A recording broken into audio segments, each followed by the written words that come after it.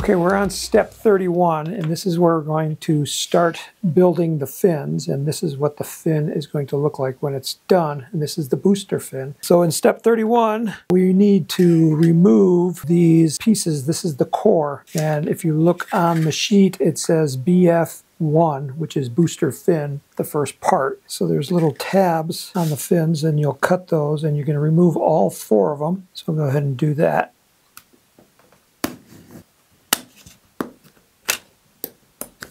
After you get all the fin cores removed, take some sandpaper and sand off all the little tabs that were used to hold it into the balsa wood.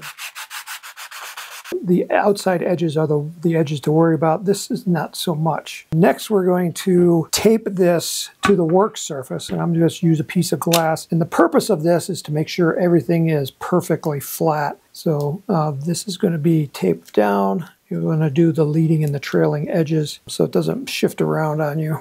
Okay, in step 32, we need to remove 4 of the BF2, and that's from this sheet right here. This is part number 40095. We need to remove 4 of these, and right below it is BF3, and they're slightly different, so only remove the BF2 right now. And then the second part of step 32 is to also remove any tabs on the outside. The upper surface, the flat side, is the most important side because this is going to be the upper part, and these little tabs are going to go into these slots right there. So having the little tabs on the bottom sides is not so important, but the ones on the top, you want to get those off. Step 33, we need to take 4 of the BF2s, and we're going to glue these into this slot right here. So you see these little tabs here, they're going to go into the slots, and you'll notice that they don't go all the way across. They're only going to go in half of it. So when you put them in, slide it as far as you can towards that tip edge of the fin right there. At that point, we're going to tack glue them down. Make sure that they're perfectly vertical so they're not canted one way or another. There's a little bit of a slop in there, but just be careful. And we're going to do that for all the fins. I'm just going to work on one fin right now, but all 4 fins are the same. Step 34, we're going to remove 8 of the BF4s. That's this one right here. The BF4 is this one, so we need 8 of these and 4 of these. You'll notice that on the BF5, there's a little hump on one of the ends, and that's there for a purpose. That's to tell you which is the front. So this is going to be the front of the fin, where that little bump is. So pop 4 of those out. And then we need 8 of these. Oops, I broke it, but that's okay.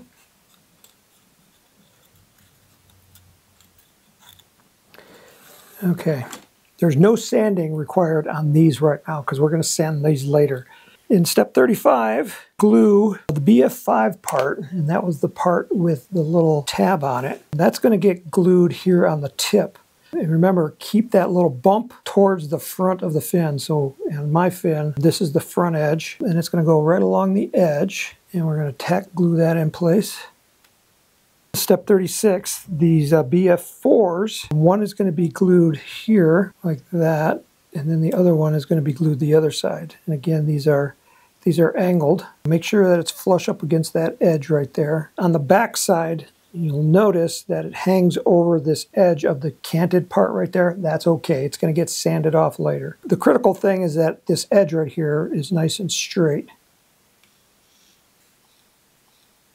Okay, so now we need BF6, and that's in this sheet here where the fins were, and we need 1 of those for each of the fins, and these are a stiffener. So I'm going to pop these out like that, and again, you'll see that it's thicker on this end than this end. That's going to get glued here along this spar on the front side towards the tip of the fin, and then push it up against these stiffeners there as well, and then we'll glue that into place. Okay, so now in step 38, we want to add fillets along everything. So here's the root, here's the tip, peak ribs right here. That requires medium. So I'm going to take my medium thick glue.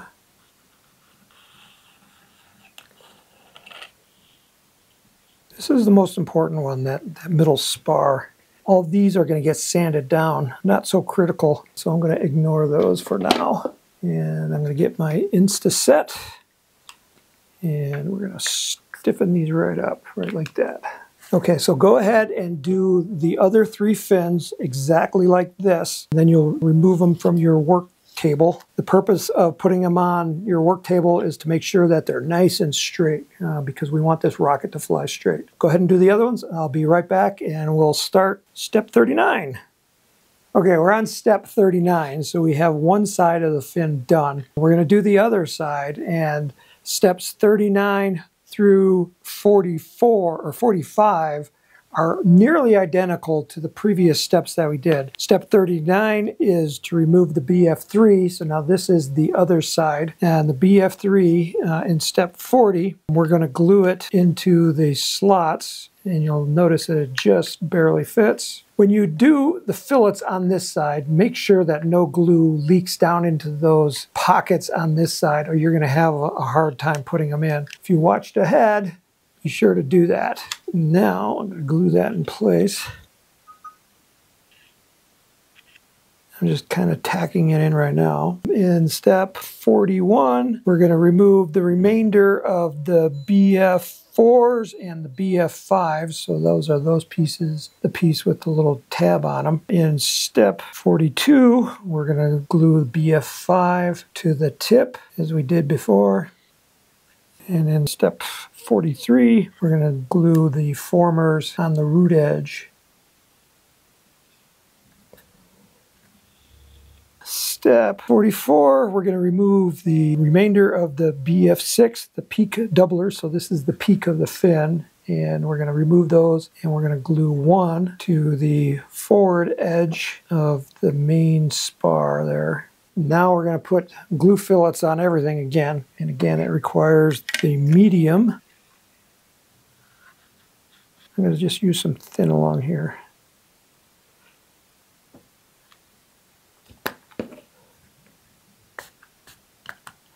So I got one doubler left, and I forgot to put that one on this. So I've gone ahead and done the other 3, except for this piece right here.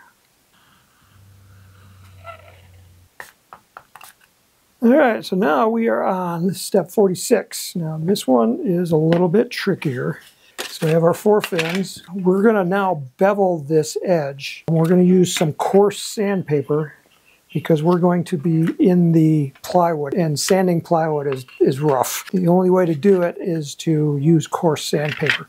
When you're done, basically what we're going to do is we're going to bevel that edge, and at the same time it's going to take down the formers on the tip and the root edge. The instructions say you're going to take about half of the thickness here at the edge, and you'll notice that it's going to be beveled for about 5 millimeters, which is 3/16 of an inch. So I'm going to mark that just to show you what's going to happen.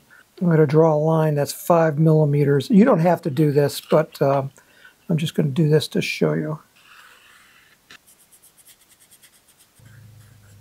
Now you're going to do this over the edge of a table. Since I'm working on this table here, I just got this big old block of aluminum to kind of simulate the front edge of my table. I want to put this fin right at the edge of the table. When we bevel it, half of the sanding tee is going to be below the edge of the table, so that's why I need a table edge right here. And now this, see, it kind of wobbles like that. I want to put something under this other end and just kind of stabilize it so that it doesn't wobble back and forth as I'm sanding. So keep that edge along the edge there, and then we're going to start sanding. You can see that I'm taking down that edge. Again, keep this edge here, and you'll notice that I'm starting to cut into my marker here. We want to make it nice and uniform all the way across. Concentrate on that edge. See right here, I've gone a little bit higher. Here in the middle, I'm not quite there yet. Okay, so that's what we're going to do, and we're going to do that to all 4 edges on all 4 fins. So this is going to take a while. This is not the easiest thing to do, but you'll be able to do it. So I'm going to go ahead and do that, and then when I get all these done, we'll move on to step 47. So more sanding.